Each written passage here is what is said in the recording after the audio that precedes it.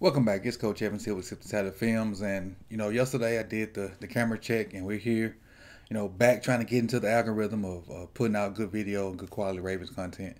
So yesterday I talked about doing this Hollywood Brown video. And today I looked at all 100 attempts or targets for Marquise Hollywood Brown. And the stats I came up with from it are interesting. Roll the intro.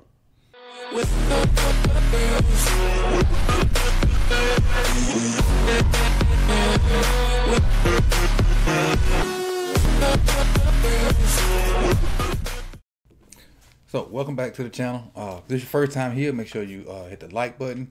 Also hit the subscribe button, and once you hit the subscribe button, click the bell notification so you can be notified when I drop these videos and you can get this fire content. So without further ado, again, I'm here, Coach Evans, and we're talking about Hollywood Brown. And again, I looked at his targets, and I went through the targets. I kind of wrote the name of the route down to kind of give point of reference, and I came up with some pretty interesting stats. So I'm just going to read the stats off to you. Then on the back end, I'll have a couple of clips to kind of show you, get a little film study. Not very many clips, but I'm going to get to reading these stats. And as I read them, I'll put a little thing or something so you can go along with me somewhere here on the screen. Deep over routes. And so I'm going to try to explain what the route is if it's not clear cut to give some kind of reference. So deep over route is basically meaning if he's on the right side, he's running across the field at a depth of 15 to 25 yards to get to at least the other hash, maybe even the other sideline. So he's coming from one side of the field all the way to the other. That's what I call a deep over route. And on those routes, and as long as those routes take to develop, 6 for 6. 6 targets, 6 catches. Crazy. But he's 6 for 6 on those deep over routes. Next one is a dig. And on the high school level, digs are normally 10 yards and in. But on the NFL or college level, they're anywhere from 8 to 15 to 20 yards. So on that route, he's 4 for 6. 4 completions out of 6 attempts. And the incompletions could be bad throws, could be defenders breaking them up. It could be any number of things, but it's either, for this instance, you either caught it or you didn't. So that's kind of where it is. So there's no really in between, no gray area on this. Either you caught it or you didn't. And with Diggs, he was 4 for 6. Post routes. I think everybody know what a post is. You can kind of give him a head at the top of the route at like 10 to 15 yards, and then stick it toward the middle of the field. And post or simple. Everybody know what post are. Deep route, deep ball. One of the things they say Lamar need to work on. 4 for 10 to Hollywood. 40% on post to Hollywood. And there are a couple of times. You know what? I got to go back. I got to put some context to this too. All of these passes are not from Lamar, so let's keep that in mind too. You got some RG3 thrown in there. You got some Trace McSorley thrown in there, and you got some Huntley thrown in there too. So all these passes are not from Lamar, so I can't just say Lamar was 4 for 10 on post with Hollywood, because I remember distinctly one of them being from RG3, and he threw the ball way back there. Like if he was throwing it to me, he hit that Ravens jersey behind my head. But let's move on. Hitches. Everybody know what hitches are. Simple hitches. 8 for 8. And a lot of the hitches, if they were not clear cut, run your 5 or 6 and stop. That way he ran the route and he kind of settled in a zone. And that's one of the notes I got across the top. Hollywood's great at finding space in zones. Great at it. He does a good job of sitting down and then working and showing his numbers, presenting himself to be open. But on hitch routes, he's 8 for 8. Shallow routes. Shallow routes to me are, you're basically driving across the field at a depth of no more than 3 to 4 yards. At max, 3 to 4 yards. A lot of shallow routes are basically 1 to 2, but at max, to try to keep some continuity with the routes, shallow routes are 3 to 4 yards from where you're going, but you're going across the formation. So if you start on the right, you're going to the left, start on the left, going to the right. 6 of 10. 6 of 10. So that's him coming across, avoiding linebackers, then getting the ball. And there's a couple of times they would have Hollywood maybe on the left, and then Andrews and somebody else on the right, and those two guys would come across and try to block the linebackers chasing Hollywood, and he'd catch it coming underneath, sort of like a screen. but I still got to call it a shallow route. But in my mind, it really was a screen. And on shallows, he's 6 for 10. Now I got double moves. I only saw two. That I think were double moves. He was running like a out and turned it up, or a dig and turned it up, and he was overthrown by Huntley. And that's the I want to say that was later in the Bills game, where could have got us back in the game. And then another one from RG3, he ran like a flat route, quick out, and I don't know if he was supposed to be an out and up, but he got to the sideline, turned it up, and RG3 threw that. So I don't know if that was a double move or it's just a continuation of the route because the ball wasn't out. But I got him 0 for 2 on double moves. And I remember those two distinctly because I think he could be deadly at double moves, and that's why those two are sticking out to me. Seam routes. That's kind of Andrews' territory. Work in the middle of the field, anywhere from 2 yards inside the hash to 2 yards outside the hash. And he was 1 for 1 on that. 1 for 1 on that. Now, this next route is what I saw the most of. 16 attempts. Completed 10 of them on a quick out. And to me, a quick out is anywhere from a 3 to 6 yard out. It's timing route most of the time. It's bam, bam, maybe 3 steps at most, and to the flat. So 6 to 10 on that. A lot of. This is the most ran route on this sheet. Is the quick out 16 times. The next closest one is 10, and that's with the post and the shallow. Yeah, the next closest one is 10. Let's go to fade. Now, fade, he's 3 for 8.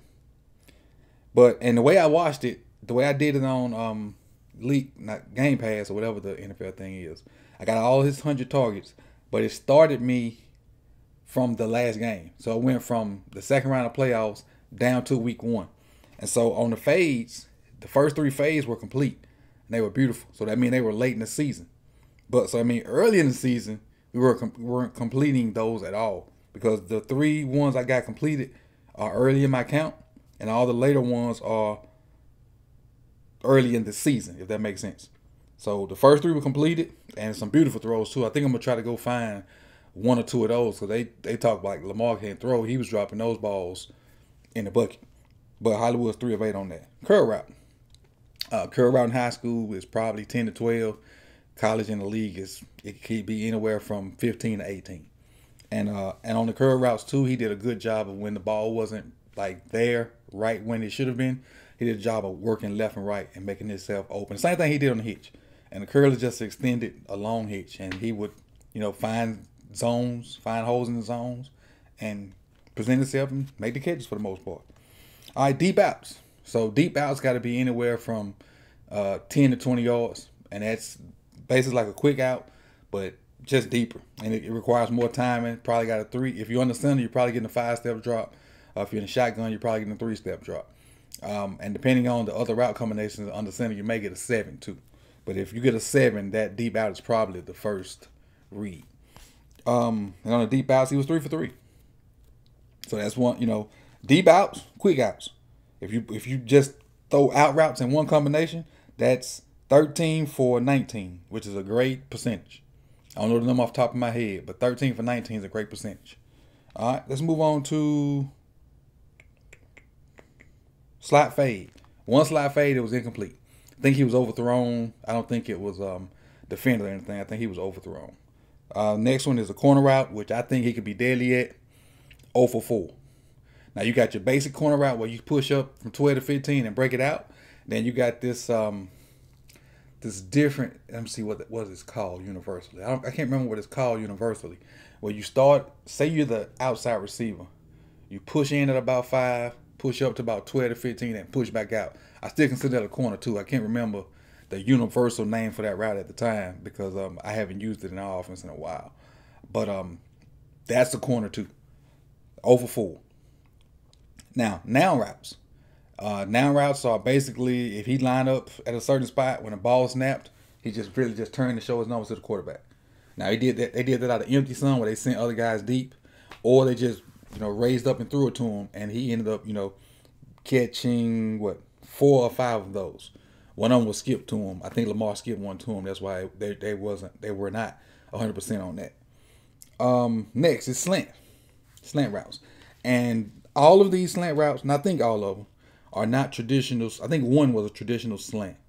The rest of them was the RPO, where we run maybe outside zone to the right, and he'll, if the linebacker triggers on that outside zone, Lamar pulls it out and throws a slant. So basically the same play Hollywood scored on in that his first game versus the Dolphins.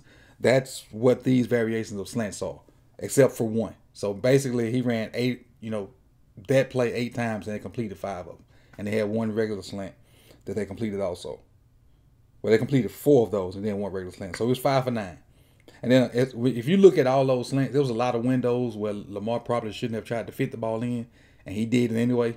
And they were like kicking off people's ankles and whatnot. But if he hadn't thrown it low, it may have been picked. So I understand how he was trying to fit it in there, but that's what those slants came from. Next topic is scramble drill.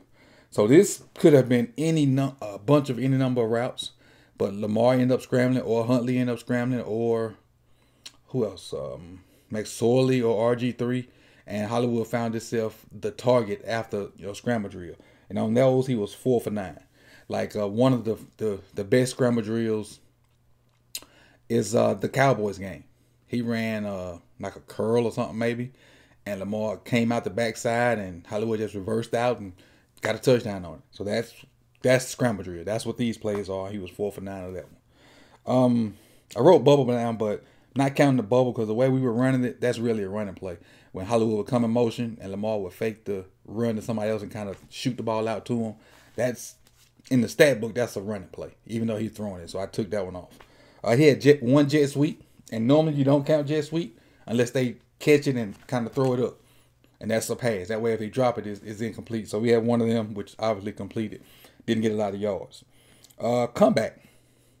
Comeback is a traditional receiver route that a lot of the great receivers are good at. It could be anywhere from 12 to 18 yards. And he was 1 for 2 on it. 1 for 2 on comebacks, which is, a route that I think needs to be incorporated more because of his speed. Because DB's got to turn and run with him because he's so fast. And if he could drop his hips and sit that thing down, that could be a deadly weapon in his arsenal and in the Ravens offense. And then lastly, well, not lastly, but got a snag. And what I call that's like a slant stop. So he has to basically run the slant and then sit in a certain spot so the quarterback can get in the ball. I call it a slant stop, but it's part of the snag concept. And lastly, a post corner. He ran, now this play, I can't remember who it was, but he was on the left side. And he started off like he was running the post. And he kind of rounded it off and ended up going over the top of the left corner, the left cover 3 corner, because he went to go do something else because Hollywood like he was running away from him. And I want to say he was overthrown. So it kind of looks like that sting or whatever that play is that the Chiefs kind of ran with Tyreek caught. It was a route like that. He started to the middle of the field, and he didn't just make a sharp cut and stick it. He just kind of rounded it off, and that's what I'm calling it, the post corner on this one, because it was the only route that even looked like that in it. But I mean, just looking at the numbers, and the thing should still be here over my shoulder. Hitches were good for him. Quick outs were good for him. Regular outs. It's just a variation of things. The deep over routes, which required time because he could use his speed to run away from people. Quick outs, his quickness to get in and out of breaks. That kind of the breakdown kind of tells you what he's good at. The shallow routes where he can get, if he avoid the linebacker, he can outrun the other guy. Now, it was one of them shallow routes where he got mollywopped. And he didn't catch that one. But only 2 double moves. Only 4 corners. What else we got? 2 of the comebacks. So some of the traditional things that, a lot of wide receivers eat on, Hollywood doesn't, or it's not asked to do them. I don't say he can't do them. He's not asked to do them. Like, I can remember one traditional slant, and I could be wrong because other stuff was going on, so I may have missed a play or 2 in there, but I can only remember one traditional slant. But let's get to a couple of the positive things, film-wise with Hollywood, and then we'll go from there. So let's look at this play from the Jacksonville Jaguars and the Baltimore Ravens. It's 1st and 10 from the -30. And we talk about Lamar not being able to throw. This is one of the plays. This is a fade. This is Hollywood down here, the bottom of the screen. That's me circling him right there. Let's just watch him. Let me put it in slow motion too if I can. Oh no, I don't want slow motion.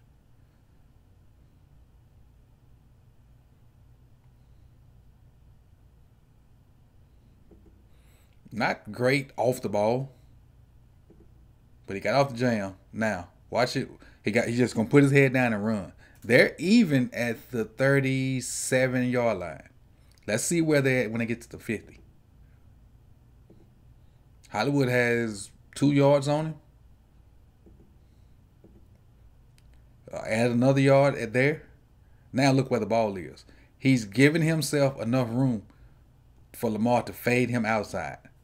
Not a lot of room, but enough room. Look where he catches the ball. Right at the top of the ticks. Beautiful throw. Beautiful throw. Outside, over the outside shoulder. Either Hollywood catching it or nobody.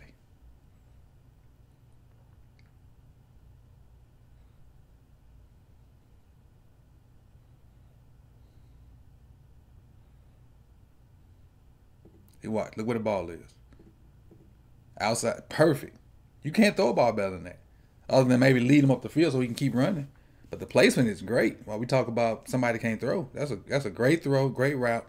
As opposed to, think back to the Patriots game when they just tried to give Hollywood a chance versus I think it's number 27, and number 27 just pinned him to the sideline and ended up getting the interception.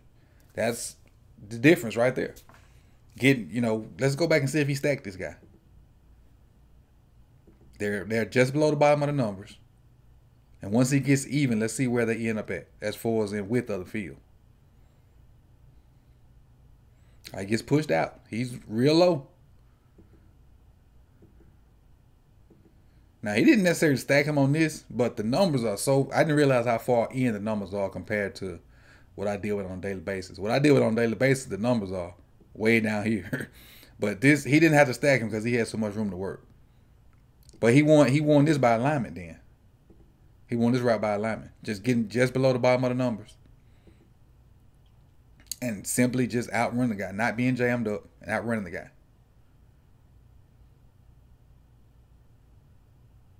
Because that wasn't the greatest of releases.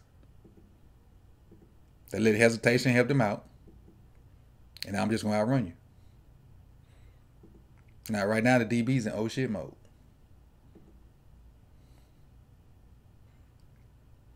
But that's one of the plays. That's one of the things Hollywood can do.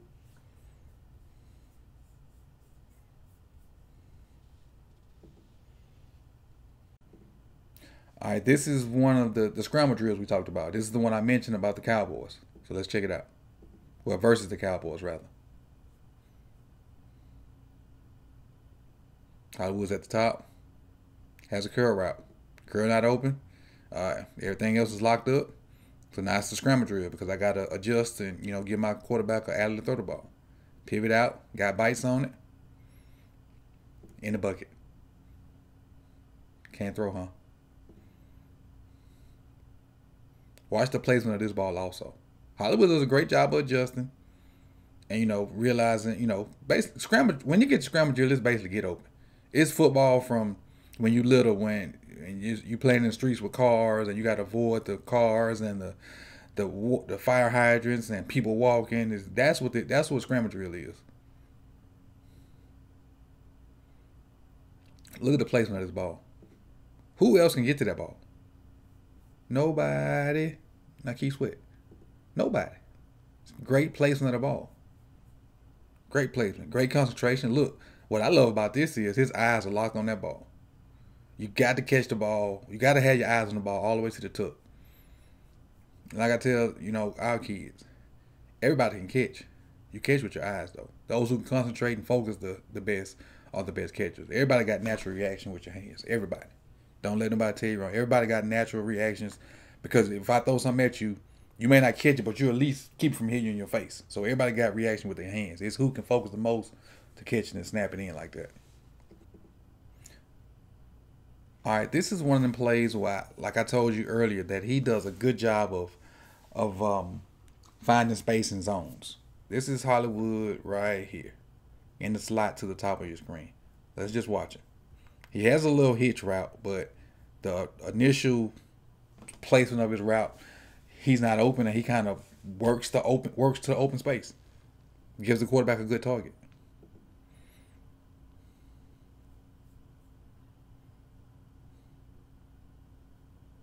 Just sits there. Just sits there. Simple. That simple.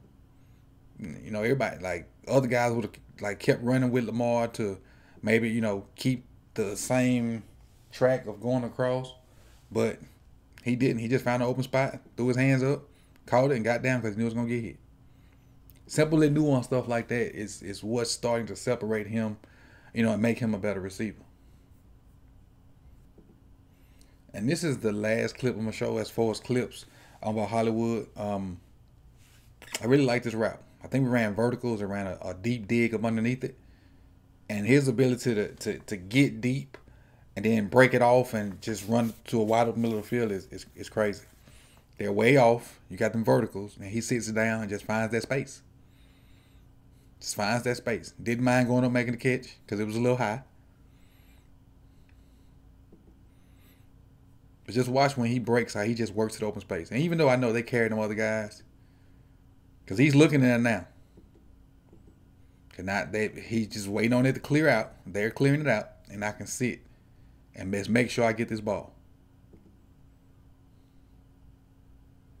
And he does a thing well too that I like that Lamar does. He don't take a lot of shots. He gets down and gets out of bounds. But you know, basically I just wanted to share those few clips with you and summarize my findings from watching all these clips. And this guy could, you know, his catch percentage was 58%. But I think if he get 100 targets again this year, that'll be around 75-80%, and he can push 1,200 to 1,300 yards. So this is my little breakdown of Marquise Hollywood Brown. This is Coach Evans with Tip the Tally Films. Make sure you like, comment, subscribe. And again, thank you all for the support. You could have been anywhere in the world, but you chose to be here with me. We'll catch you on the next one. Peace.